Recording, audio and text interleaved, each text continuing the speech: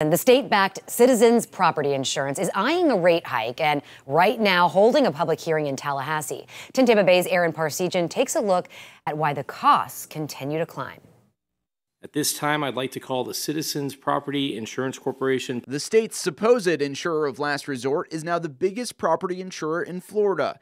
And in Tallahassee Thursday, Citizens' top brass advocated for a rate hike, on average roughly 14% more for most. We take asking for a rate increase very seriously. Citizens CEO Tim Cerio says rising rates is necessary to keep them afloat and bring competition to the whole market. Being able to charge actuarially sound rates is critical to market recovery and promoting depopulation. Citizens' rates are artificially low. The number of Citizens policyholders has doubled in the past 2 years and will soon reach 1.3 million. That tells us that many consumers are still having difficulties finding coverage in the private market.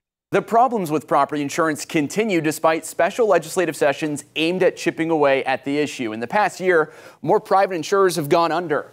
Citizens has taken on more policies, and rates have been increasing for everyone. While there's been a lot of reforms put in place in recent months, it takes time for those reforms to show positive trends in the marketplace. And the proposed 14% hike for Citizens policyholders will be a lot less than what other insurers expect to increase premiums by in the coming months. At this point, we have no definitive timetable when we will begin to see signs of a stable market. Aaron Parsegian, 10 Tampa Bay. You do have until June 22nd to offer public comment on the proposed rate changes. They would go into effect for new and renewed policies in November. On our 10 Tampa Bay app, we do have a link to see how much your policy could increase.